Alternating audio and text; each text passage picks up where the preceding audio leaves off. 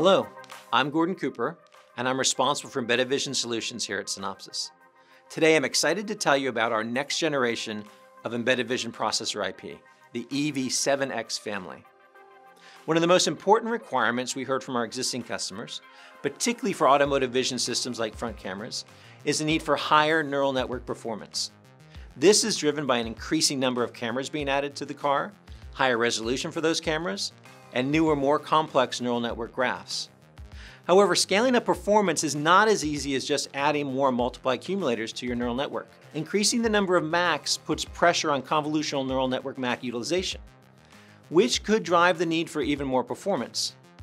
And all this performance could tip the balance of your system from being compute bound to being bandwidth limited. Increasing the traffic on the external bus also has a significant power impact.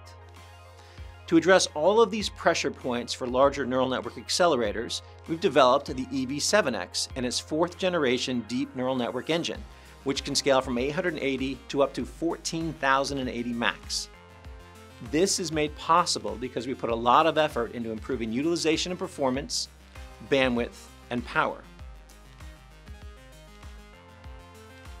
Other important updates for the EV7x, driven by customer and market feedback, include vision engine enhancements to improve SLAM and DSP performance, an optional AES encryption block for data protection, and improvements in LSTM and RNN capabilities. So more efficient performance, lower power, and improved bandwidth are valuable for a wide range of vision applications.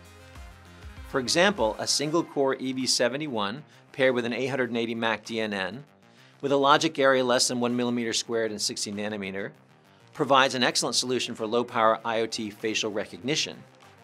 Adding our new AES encryption block protects coefficients and biometric data, and including Synopsys' ARC EM9D microcontroller provides extremely low-power, always-on facial detection. Mid-range solutions could include an EV72 with a 3520 MAC DNN for augmented reality applications. The DNN 3520 can perform object detection while, in parallel, the vision engine accelerates a SLAM, simultaneous localization and mapping algorithm, and performs post-processing of the combined results. On the high end, an automotive front camera might require 30 TOPS of performance. Here, our EV74 with 14,080 MAC DNN engine provides the highest performance vision IP available.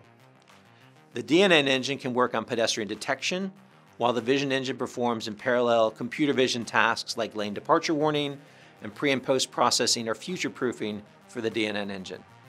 Our FS family of parts includes built-in functional safety hardware to support ASIL B, C, and D, and our new hybrid mode. Of course, a processor isn't any good without robust development tools to program it. Our MetaWare EV development toolkit provides a comprehensive suite of tools to efficiently utilize the features of the EV7x. The performance and bandwidth improvements are based on both new hardware and new software techniques.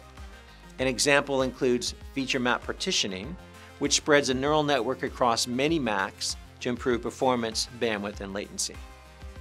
All the popular neural network frameworks are supported, and Synopsys has already mapped and optimized over 50 of the most common neural network graphs with our DNN graph mapping tool.